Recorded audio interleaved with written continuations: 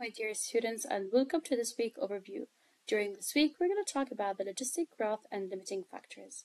So, logistic growth refers to a type of population growth where the population initially grows rapidly but eventually levels off due to environmental constraints. It's like a roller coaster ride that starts off fast but then slows down as it reaches the top. Limiting factors are the factors that restrict or limit the growth of a population. They can be biotic, which means living, or abiotic, which means non-living factors. Biotic factors include availability of food, predation, competition for resources, and disease.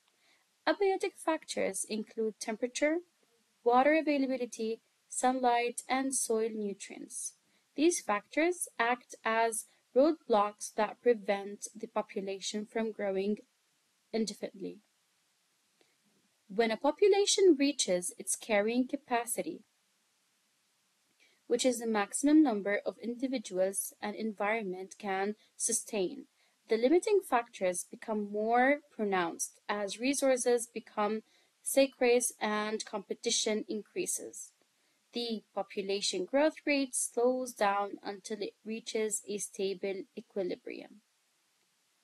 This is important because understanding logistic growth and limiting factors is crucial in studying the population dynamics and the delicate balance between organisms and their environment. Density-dependent factors are those that are influenced by the population density, meaning they become more significant as population size increases. These factors include competition for resource, predation, disease, and plagiarism. As the population density rises, the impact of these factors intensifies, which can lead to a decrease in population size. On the other hand, density-independent factors are not influenced by population density. They affect the population regardless its size. Examples of density-independent factors include natural disasters like hurricanes or floods, temperature extremes, and habitat destruction. These factors can have a significant impact on population size, regardless of how densely populated an area is.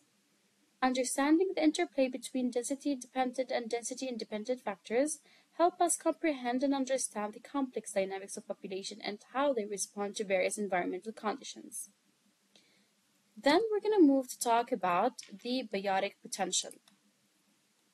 Biotic potential refers to the maximum reproductive capacity of a population under ideal conditions. It's like the full potential of a party where everyone is dancing and having a great time. Several factors contribute to an organism's biotic potential. These factors include the age at which individuals can reproduce, the number of offsprings produced per reproductive event, the frequency of reproductive events, and the survival rate of the offsprings to reproduce age. Basically, it's all about how efficiently and successfully an organism can reproduce.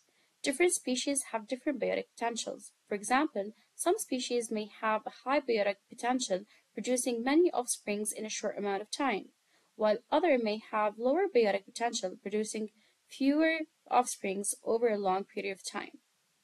It's important to note that biotic potential is often limited by various factors, such as availability of resources, competition, predation, and disease. These factors can prevent population from reaching its full reproductive capacity. It's like having a party with limited space to run. Understanding biotic potential helps us study the population dynamic and how different species are able to sustain and grow their population.